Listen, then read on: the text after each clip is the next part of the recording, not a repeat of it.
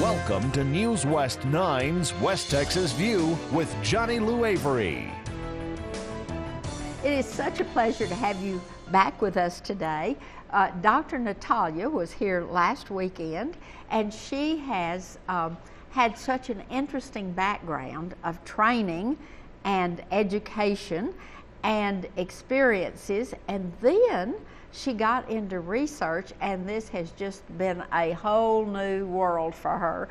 And she's been explaining her research in gynecology with the placenta, obstetrics with the placenta. And one of the things that I got out of last week's program is, first of all, the male and the female are even different in the way they react to things in the womb. Women are, female babies are much more adaptable to changes, whether it's stress or lack of nutrition, and boy babies are not as adaptable, and that's the way it is in real life. And then the other thing that I got out of last week's program was that the more she learns, the more she knows that there is still to discover about how the placenta affects the beginning of our lives. And let me ask you a really beginning question. If you don't get it in the womb, if you don't get the serotonin or the melatonin or whatever it is you don't get because your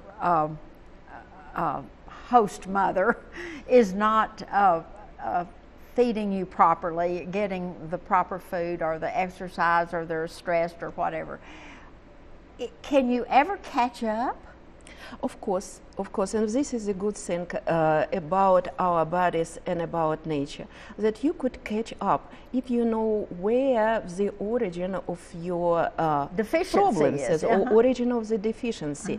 Of course, this is not my area of expertise. However, being of a lot of research meeting and speaking to my colleagues, reading of the manuscripts, for example, if you are given in the animal models, babies who are deficient in utero because of maternal obesity or maternal stress, you are given them melatonin at the particular time, or having behavioral interventions, or given particular diet, you will be alleviating all of these changes which happen in utero for the future, development, and they will be developing normally.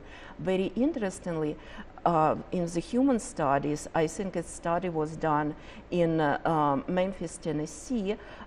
They showed that the early learning intervention, behavioral intervention, could alleviate the results of the maternal stress and disturbances, learning disturbances in maternal stress for the childhood, and babies will be developing normally. You just need to know to whom to apply it, because this will not work if you will just, it's like personalized medicine, personalized intervention. You need to know to whom to apply in order to get the results.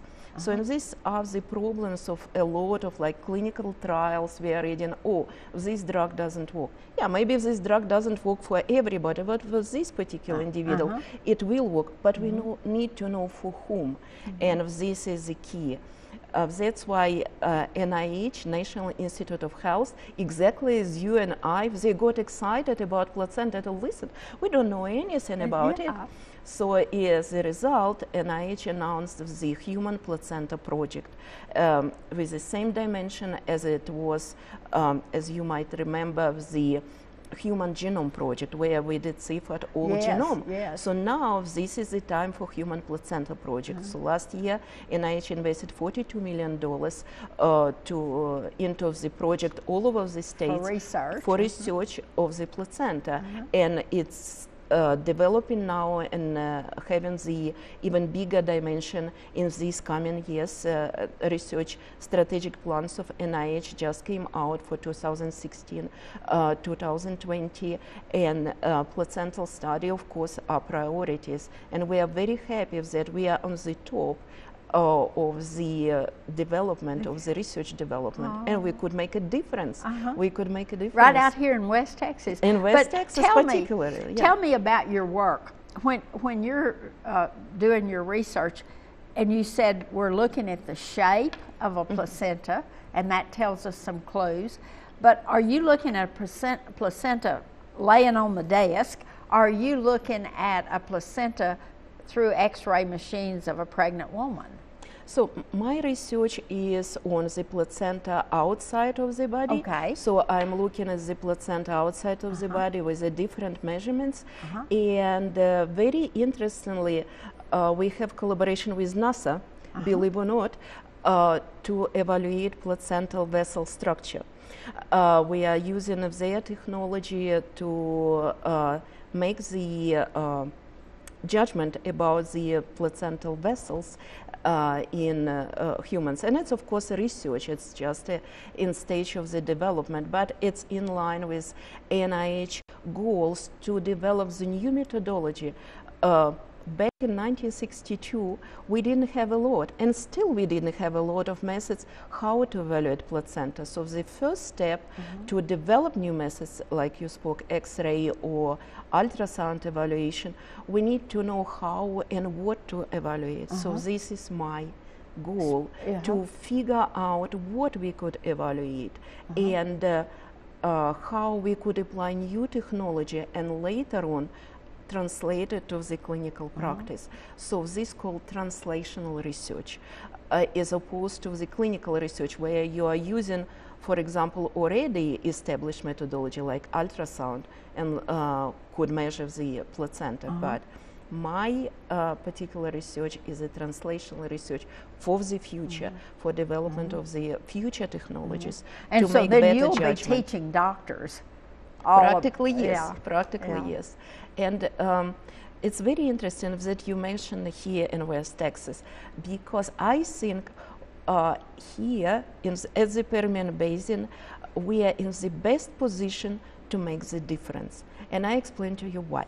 Because the big institution like in the New York and the bigger centers, large centers, Houston, Dallas here in Texas, they have the huge investment which they are made in the technologies. And the technologies are developing so quickly that you couldn't just go ahead of them, and they have these huge capacities which are already practically out to date. Here we don't have this luggage. We could really make difference with the novel technology, with the advanced collaboration such as NASA collaboration, and this is really what is exciting. We've got to take a break, Darn. We'll be back in just a minute and continue this conversation. Stay tuned. West Texas View will be right back.